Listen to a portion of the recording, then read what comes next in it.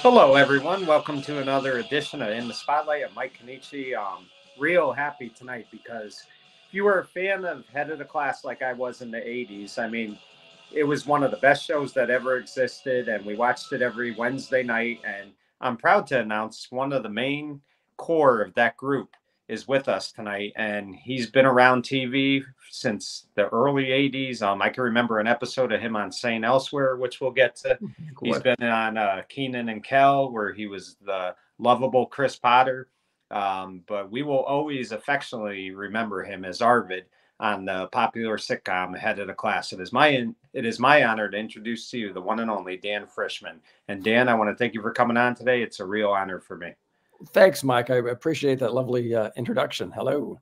So, Dan, a lot of people may not know this about you, but you're quite the magician. I mean, when you were younger, you developed an interest in magic simply by seeing an ad in a Boy's Life magazine about magic and stuff, and that's really how the love for that begins. So, talk about that a little bit. Yes, I remember I got a book. One booklet was called 1001 Things You Can Get for Free, and you would just send away for stickers and they were all like promotional things for Exxon and or Esso at the time, and I I just loved seeing my name when I was 6, 7 years old on an envelope coming to me, and then also in the same Boys Life magazine they had a magic catalog and a little gimmick to become a ventriloquist. Throw your voice into a box, and so I got all those things and started ordering magic tricks.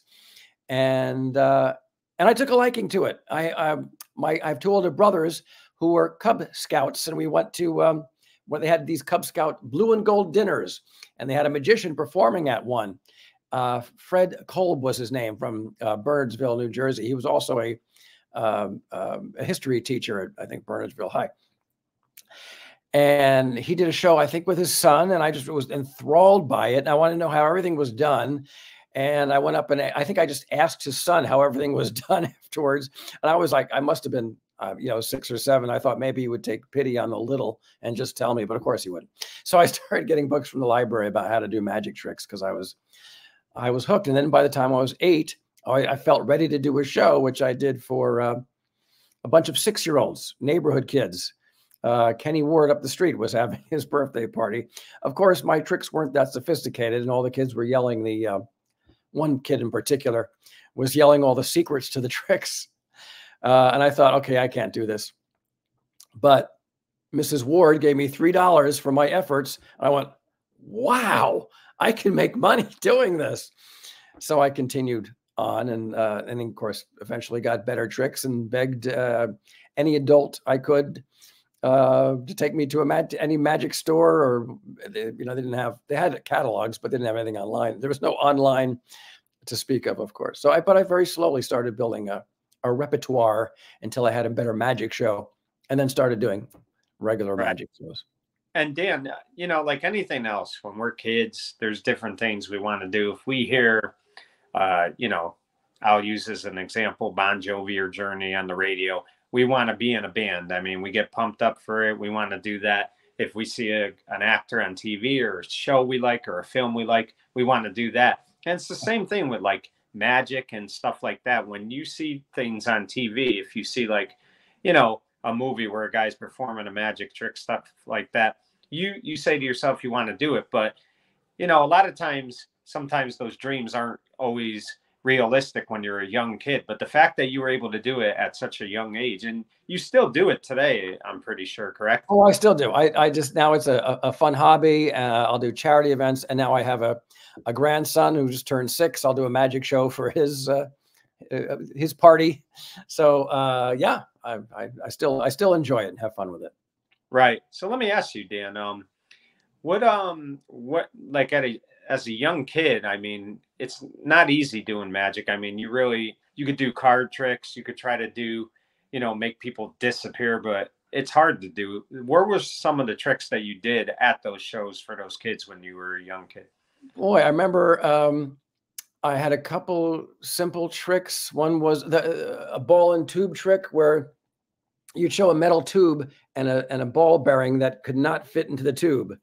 But and then you'd pass it around, and no one could fit that ball bearing into the metal tube because it was too big to fit in the tube. But the magician would take it and wave his hand, and the ball would just kind of melt into the tube, and then it would melt back up, and you take it and make it disappear, and then boom, it appears back on the tube, and then you pass it out again, and no one can put the ball in the. I remember that particular one, and I actually got that one at Macy's in New York. There used to be. On the fourth floor, a guy, a magician who's had his own counter, and he would sell magic tricks. Yeah.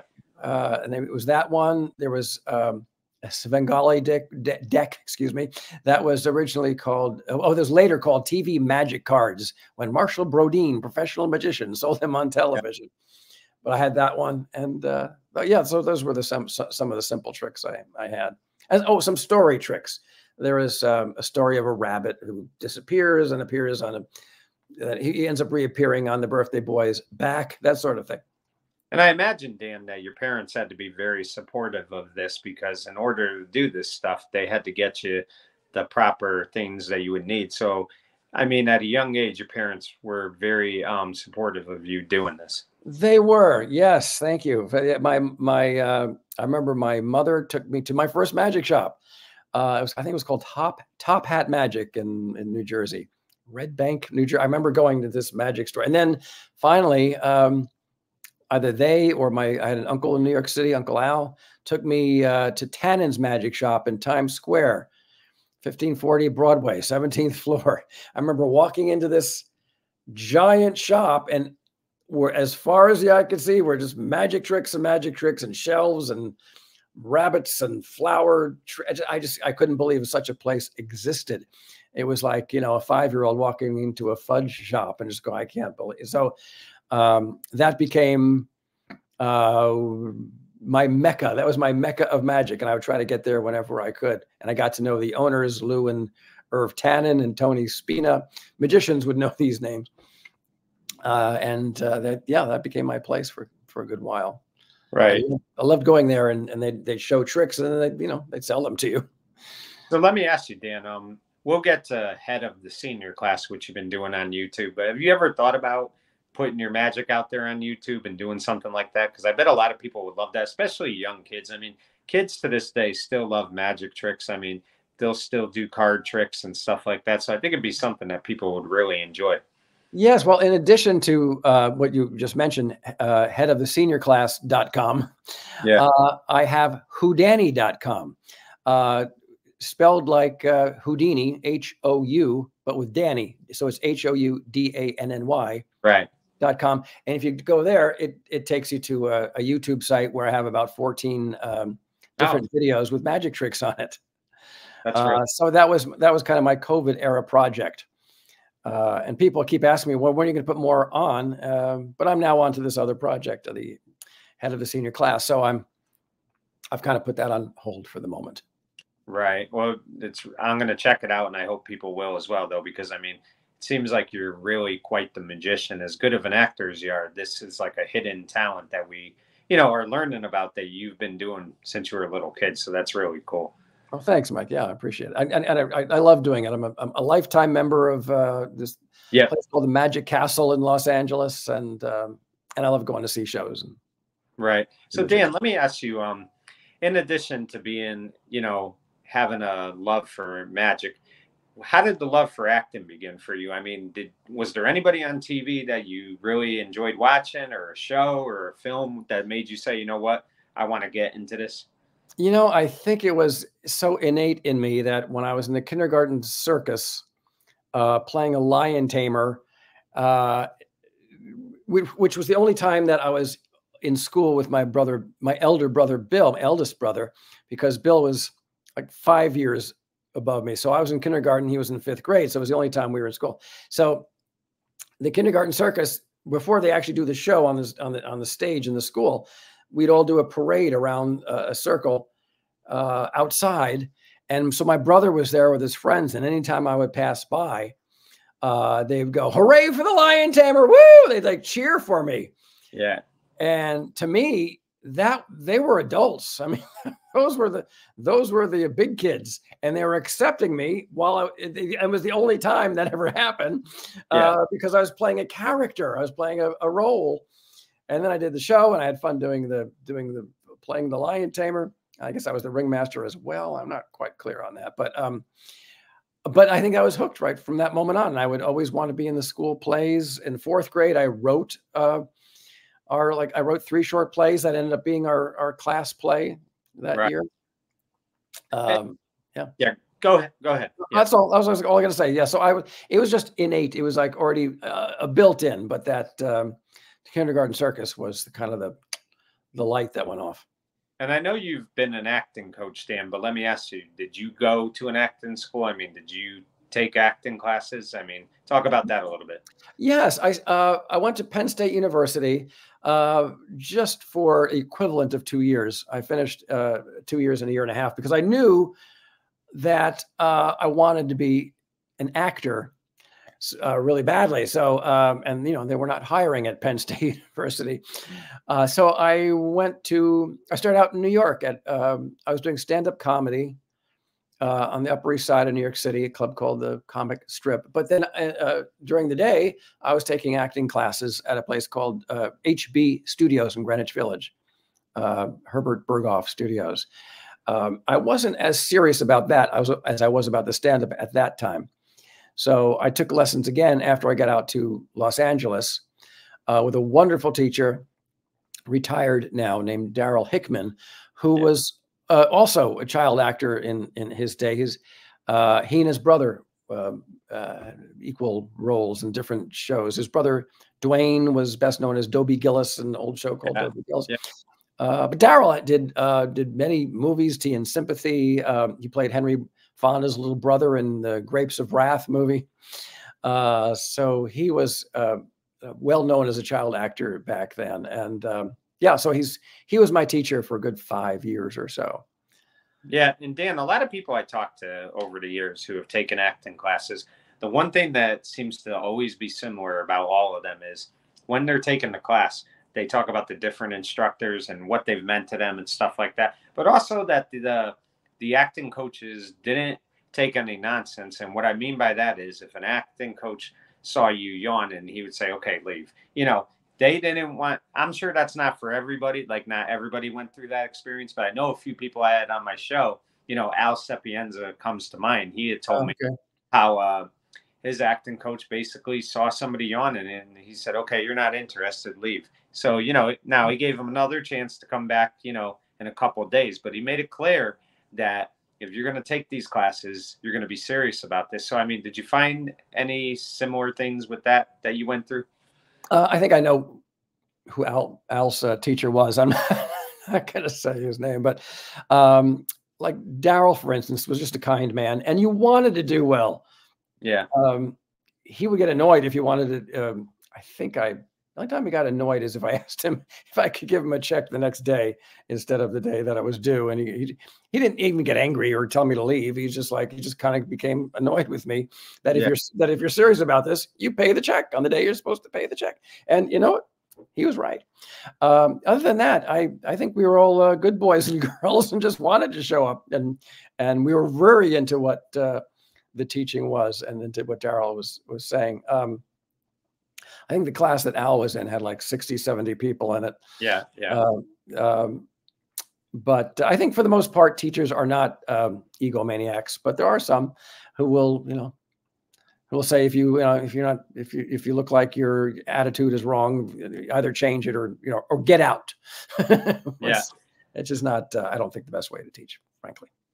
Now, Dan, the first time I remember you coming onto the scene, and it was it was a classic episode. It was an episode of The Facts of Life. I think you played the character Rocky. And it's funny because I think Mindy's character, Natalie, is mad at Blair. So she's trying to purposely set her up with a nerd. And she sets Blair up with Rocky, which was so funny. I mean, the whole episode, you were great in that episode. Oh, and, I remember years later, like I said, when I would see you on Head of the Class, I always remember that Facts of Life episode. But let me ask you, did you do anything prior to that Facts of Life episode? Yes. Oh yeah, like Rocky was my the nickname for Carl Pizza Face Price. Yeah, Pizza Face. Yep. Yeah, they call him Rocky Price or Pizza Face Price. They put acne on my face, makeup to make me look like one of the undesirables. But my first role was actually maybe a year and a half before that on a show called It's a Living. Yes. Great Also show. called Making a Living. I think it was called Making a Living when I did it. They switched back and forth. But Ann Jillian was on it and Louise Lasser. Yeah. And really terrific actors and such. And so I was on that. Paul Kreppel is a good friend of mine. He played the smarmy piano player. Marion Mercer and Barry Youngfellow. Anyway, I just had like one line on the show, and my lines got such a big laugh that they brought me back again a couple more times. And because of that, I was able to get a tape. And back then, there's no digitized anything. You have these big old honker video, 3/4 inch videotapes you would take around. But because of that tape, I was able to get an agent who then sent me out on other parts, and they sent me out on the Facts of Life episode. Yeah, and the thing is too, Dan, these guest stars, these guest spots, even though they may be a one-time thing or maybe a couple times thing, if you leave a lasting impression, you're gonna always be remembered on there. I had God, her name's escaping me. It'll come. Oh, Kathy Podwell on my show, and she had been known for Dallas, but she made one memorable episode on the series Growing Pains where she was singing that She's a Brick House with that funny voice. And people to this day still sing that song like that. And she was only on that one episode. Oh, yeah. The same is true with you playing Pizza Face on Facts of Life, because to this day, I mean, when they bring up Facts of Life or they show that clip, over the years, it's been on and off YouTube, and you'll see the comments in the section. And granted, you've always been known as Arvid, which we'll get to, but people on those comments just kept saying, love Pizza Face, Rocky's the man, stuff like that. So it's amazing how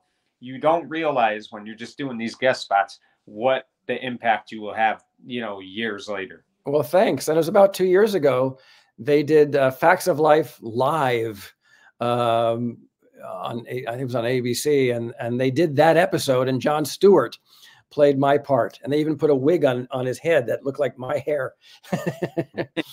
So that was a lovely homage. Yeah. And now, I just talked about having one memorable guest spot that could last forever. Well, I alluded to this early on, but a show that I love and still love to this day, I could watch reruns all the time, is St. Elsewhere, just a classic show. And I will never forget the episode that you were in. You're sitting with the doctors in the cafeteria, and you're not saying a word. You haven't said one word. They're all talking. They're all complaining about their lives, this and that. And then they just happen to say, they whispered, they're like, who is this guy next to us? Where did he come from? And I think you were like a technician or something like that. I must have been an intern, I suppose. Yeah. Yeah. But you're just sitting there, and you didn't even have to say a word in that episode. And to this day, people still remember that. They still look back on that. So, I mean, that's what I mean about you, Dan, is anything you seem to be in, you kind of leave this, like, you've got Arvid at head of the class. You got Pizza Face, Facts of Life. You got that episode St. Elsewhere where you don't even have a name, but people always laugh at that scene where you just sit there and they're all complaining and you're just observing. So, I mean, that had to be pretty cool, even though you didn't get any lines in that episode. To just sit there and kind of just be there had to be really cool. Oh, it really was, because I was a big fan of the show. It was maybe at that time one of my top 3 favorite shows. So when I was cast as this intern who the idea is that I was sitting at the table before anybody got there, but I'm sitting by myself at this giant round table. So all the other doctors come and start sitting at the table, and as each one sits down, they look at me and they go hello, and I'm too shy to say anything. So I just like that, and then there's a bit at the end where they try to get information out of me, but because something has gone on at the table that they weren't privy to. But I was excited about that because I got to. It was like having a really good seat for a scene from that show. I'm sitting at the table. I just get to watch all these actors, these fabulous actors, Ed Begley Jr. and David Morse, all those people do this scene, and I'm just like, I just got to sit there and watch. It was great. Yeah, it really was, and that was a classic show, like you said. I mean, it was tremendous. I mean, just unbelievable writing. I mean, the actors were great. I mean, William Daniels to me can act as good as anybody. He's phenomenal. So Yes. when you get to just be in one episode with an assembled cast like that, which such talented people, Norman Lloyd, who lived to be 106 years old before he passed away. I mean, it's just amazing that, you got to just, even if you were in one episode, to say you were in an episode with all those actors had to be cool. Yes, it really was. And Howie Mandel at that time was a friendly acquaintance of mine. So we didn't get to work on it. He wasn't at that table, scene, but I did hang with him a bit on the show as well. Yeah, and it's amazing to think of the actors from that show, how big they would be Oh, later. yeah, Denzel Washington. I forgot to mention. Yeah. I was sitting next to Denzel Washington. Yeah. He became very big. David Moore became very big. I mean, and then, of course, like the three main, senior doctors, Daniels, Norman Lloyd, and Ed Flanders. Those guys all were just phenomenal actors. Yes. So, I mean, just tremendous cast. Tremendous cast. Yeah. Right. So, Dan, this is what I've always heard about head of the class. You had to kind of lie about your age to get the part. And I believe you were 27, 28 at the time, but you told the producer you were 22. And I think, didn't you say to him, would you have hired me if you knew my age? And he said something funny. So tell that story a little bit. Yeah, true that. When I went in for the audition, I was in the audition late in the going. I think originally the producers and casting were looking for actual 14 and 15-year-olds to fill those parts. But the way I heard it is they couldn't find the kind of talent they were looking for amongst that group. So they started looking at us. I was, even at that time, I'd done a bunch of guest spots. So, I was maybe a veteran actor at that time. And they thought of me.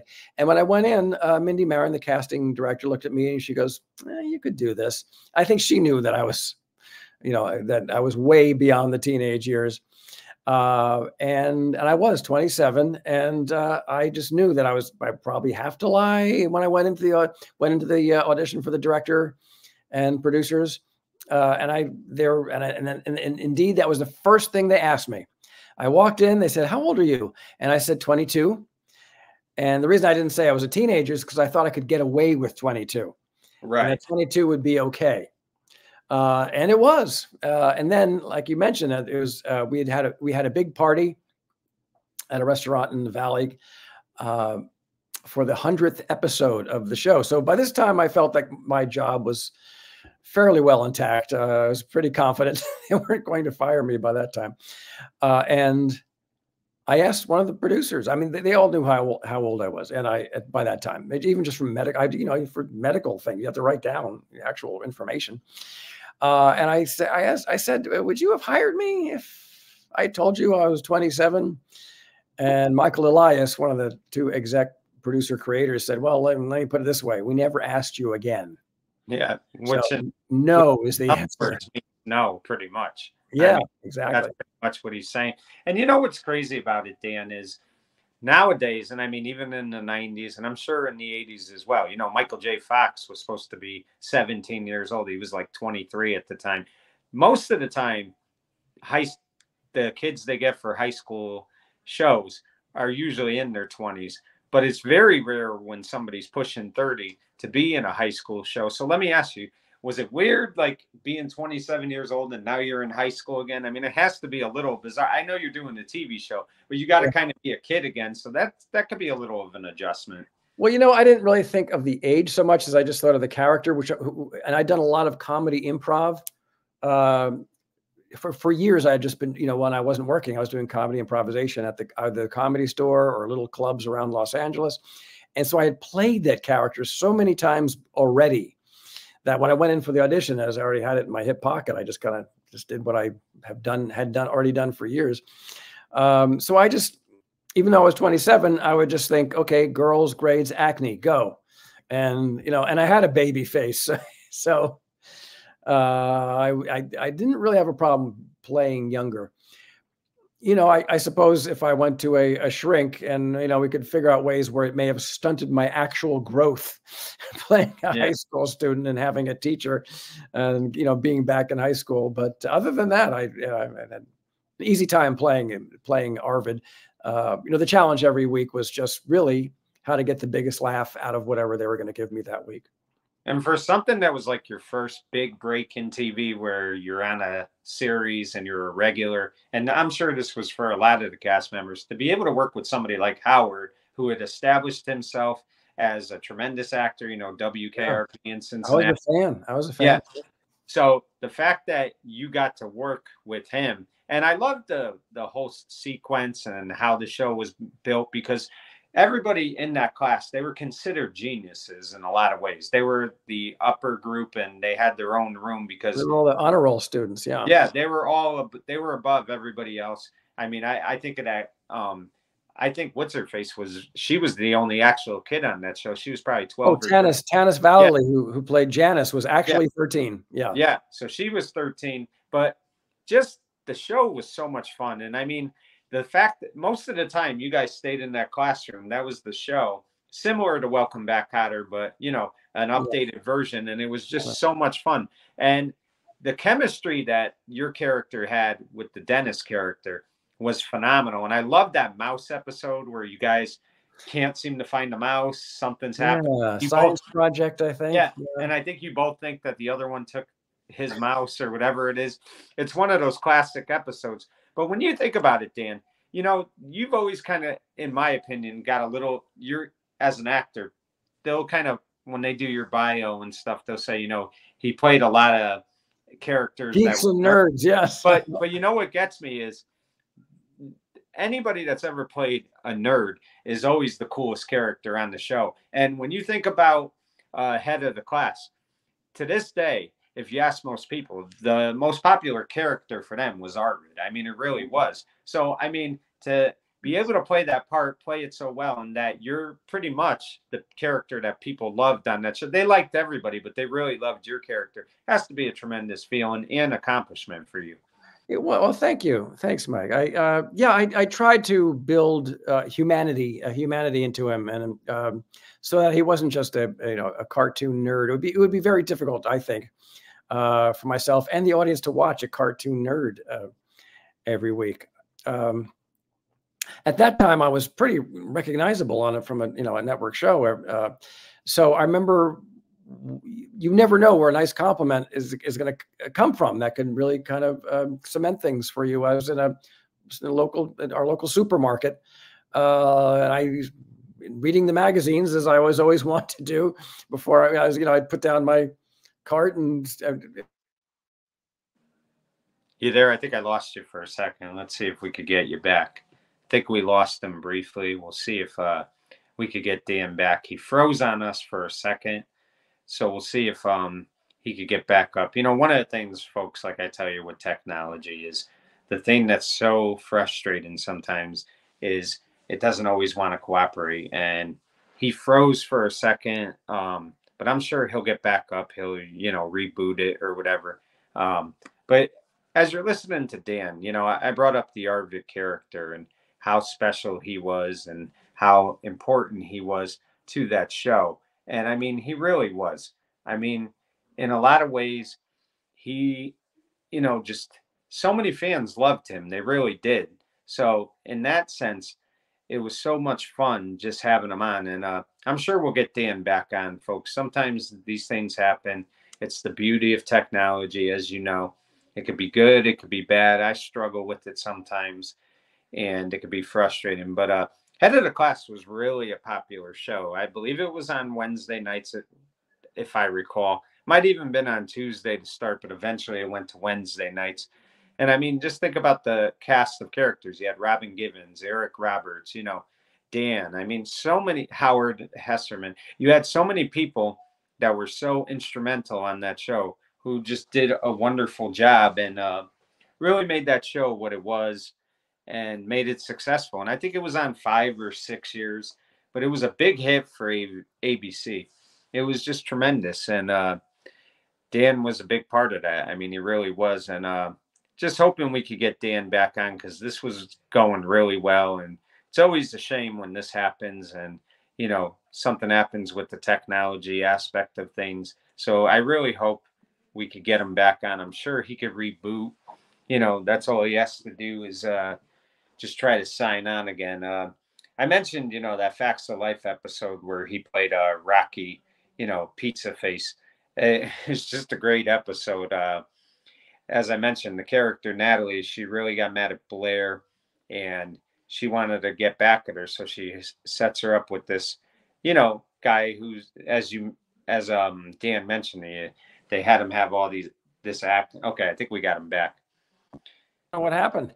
Yeah, you froze for a second. It happens. Sometimes the Wi-Fi's just don't cooperate. But the thing I was saying to you, Dan, I think we were talking about, people really, just fell in love with that show. I mean, it was a tremendous show. I was talking to people just a second ago, when we got cut off. I was talking about how you had Robin Givens on there, Eric Roberts, you had Howard, just so many talented people on that show who went on to do great things after. Brian Robbins, who I think or Brian, right? Yeah, I said there, yeah. And Brian was just tremendous. I mean, he was always like, he kind of looked like that cool kid, but he would always stick up for the people in that class all the time. Yeah. So it was like a family, and I'm sure like being able to have those 5-6 years with those people had to be very rewarding for you, not only as an actor but as a human being.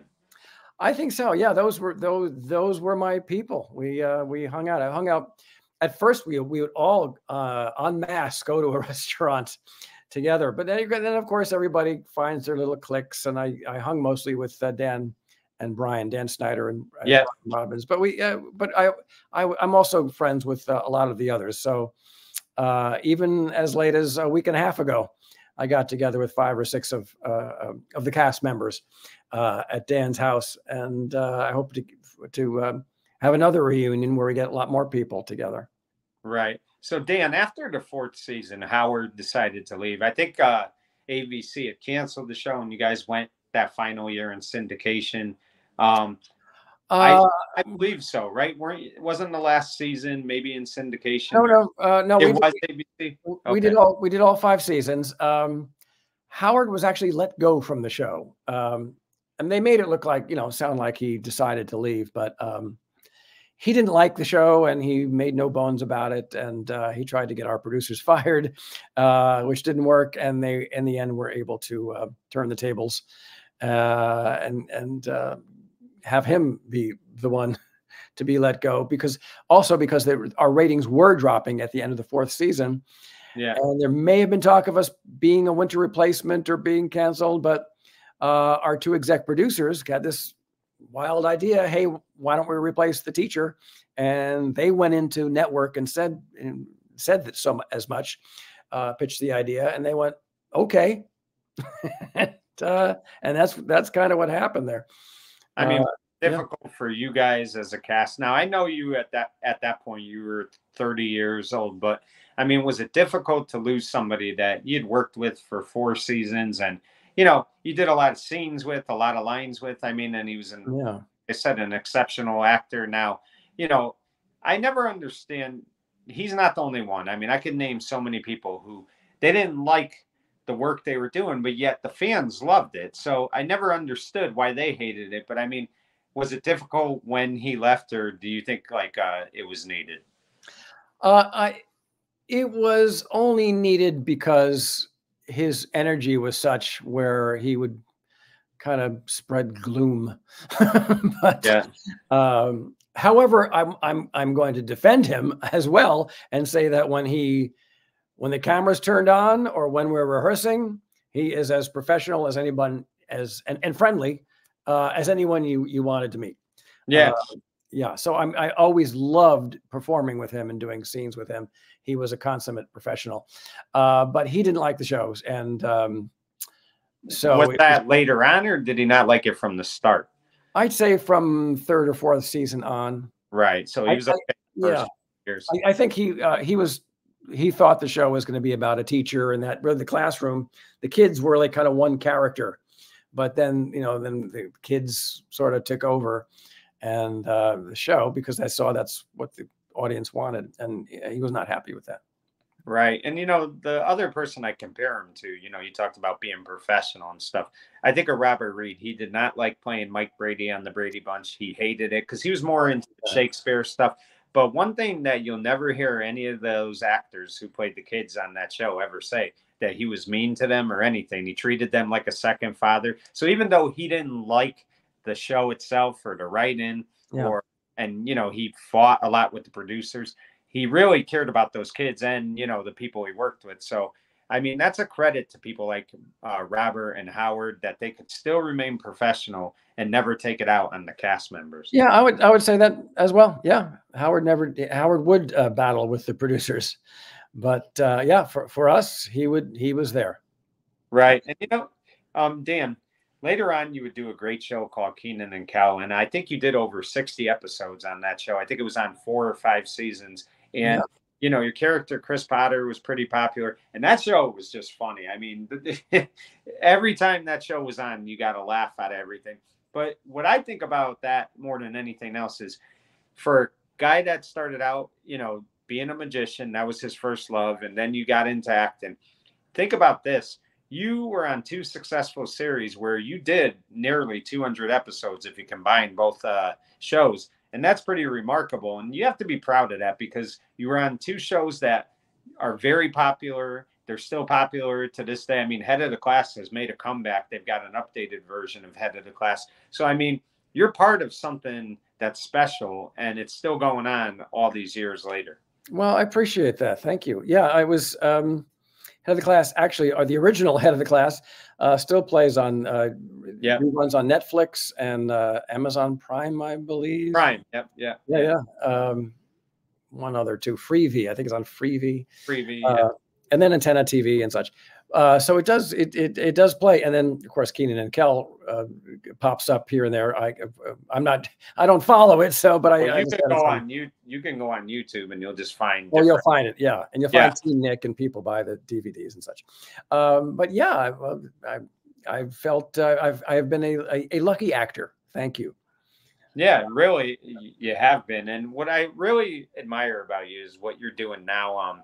I got to check out some of these episodes, Head of the Senior Class, and really what you're doing is you are now a senior citizen. So you're kind of going out there and meeting different senior citizens. And I really I think the last episode I watched, it was your childhood friend. And, the fact that you two have remained friends for all this time is awesome. And I mean, I really do enjoy those shows. And I think I've only seen 3 episodes. Is that all that's airing? That's all we have so far. There is a 4th one in the works, but and they're only like 10 or 11 minutes each. But that started because I just wanted it. I was looking for an outlet. So I've produced those myself. I hired a wonderful producer, an editor, and a sound mixer, and then I've just got a website, headoftheseniorclass.com, that just takes you to YouTube where the shows are, and just had fun with it. I did one that we taped at the Magic Castle that you saw with a senior who was a professional clothing designer. And professional and successful, and she and now she's a professional magician, and then a married couple who has a bona fide Edison museum in their backyard. So I've been just having fun with that. I have one coming up with my brother. I'm not sure how long I'm going to do that for, but I really am enjoying it, and people are enjoying it, giving me good feedback. Yeah, and it's such a great title. I mean, that's really cool.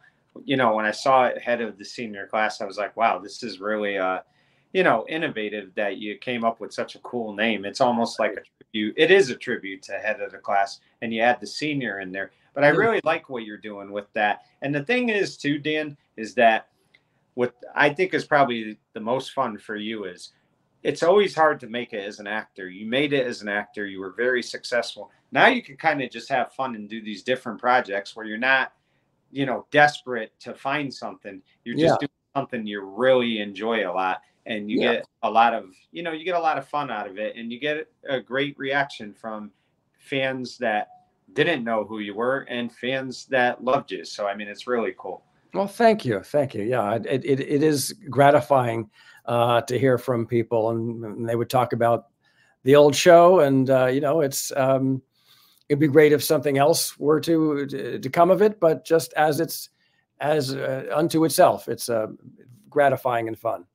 Right. So let me ask you, Dan. I mean, you did probably, I would say, 120 episodes ahead of the class. Is there one in particular that you enjoyed more than the others? Probably two of them. One where I got to play Seymour in Little Shop of Horrors. Yeah. Um, Great uh, episode. Yeah. Thanks, because a couple years before I auditioned for head of the class, I auditioned for the first Los Angeles company of Little Shop of Horrors, and they told my agent I was too young or I don't know, too something, so I didn't get it. But then, cut to a few years later, and there I was playing the role on television for maybe uh, as many people saw it as maybe only came in second to Rick Moranis from the movie. Right. So it was that was tremendous fun. And then there was another episode um, called Arvid's Sure Thing with an actress named guest star Christine Elise. Speaking of Yeah. Oh yeah. Memorable guest duties. Yeah. Where she plays the school floozy, and she decides that Arvid is her man of the week, and so it's complications occur. And I actually have the scene in the pharmacy going to buy condoms, for which we got special commendation from Planned Parenthood. They actually gave it. I wasn't able to make it because I was hosting a charity show, but they had a dinner partially in our honor.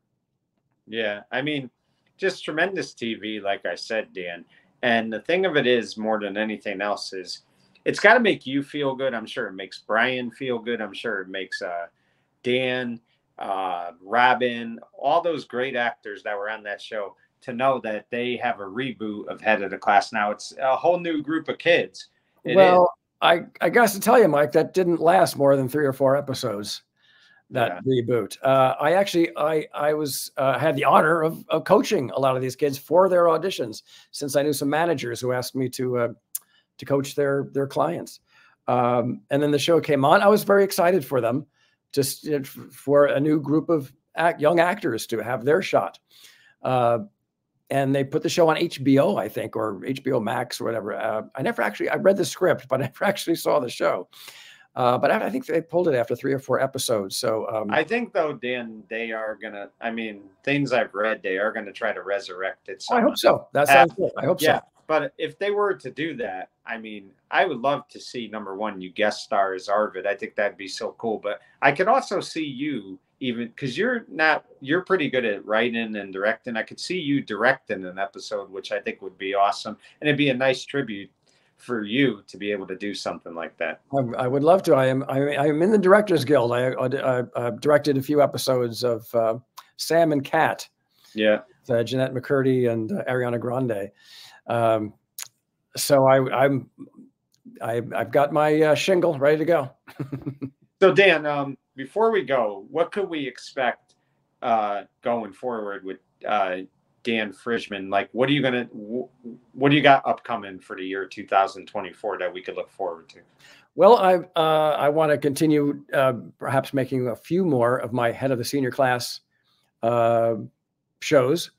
And I have a novel that is sitting with a literary agent in New York right now that is a complete departure from anything I've done before. I have one novel actually in stores right now and on Amazon for kids. That's a comedic novel called Jackson and Jenks, Master Magicians. But I wrote a novel based in the Dracula world, and it's not a comedy. It's a dark Gothic drama about Dracula's assistant from the original book and movie, Dracula. His name is Renfield. Right. There was just a comedy movie out with Nicolas Cage called Renfield, but this is not that Renfield. So I'm really looking forward to getting that out there. And then just various other I'd love to get this show sold somewhere, the Head of the Senior Class, of course, and doing more magic elsewhere, because I kind of enjoy doing that again. And like that, doing more writing. And Dan, I really think this, and I know you're a few years older than quite a few of the cast members, but one thing that I think would be cool for Head of the Senior Class is to have something with you and Dan, because you and Dan are such good friends, like I said, the chemistry on the show you two had. I mean, I would definitely hope that we could see something like that. So that's a hint right there. Find Dan. Okay. That's I'm, so cool. I'm writing that down, Mike. That's a good But idea. anyway, Dan, I want to thank you for giving me a few minutes today. It was a real thrill for me. A couple of my friends, when they knew you were coming on, they were so excited because, like I said, that character Arvid is still to this day. We're going on almost 40 years, and he's still very popular. And that's a credit to you. That's a credit to the work that you put in, the dedication you had, and everything you've done in TV and what you've done just to inspire people and impact people is really remarkable. And I really do thank you for giving me some time today. Mike, I appreciate your time and thank you. And you're welcome. Well, thank you. And folks, there you have it. Dan Frischman's career has been over 40 years, and what a remarkable career it's been. Like I said, it started when I saw him on Facts of the Life. That one episode left, like I said, a lasting impression on me. There was that episode of St. Elsewhere. To this day, when I see it, I still laugh. It's so fun. And then he made us laugh for so many seasons on Head of the Class, which that's what he's always going to be known for. And that's not a bad thing at all. Not a bad thing. The character, Arvid, is a legendary character. He's somebody that, one day they got to kind of put into the TV museum because that's how impactful he was. And that's a credit to Dan, the work he puts in and what he does each and every day. And we are so proud as fans to still see him working because he gave us so many memories. For In the Spotlight, I'm Mike Kenichi saying good night, everyone.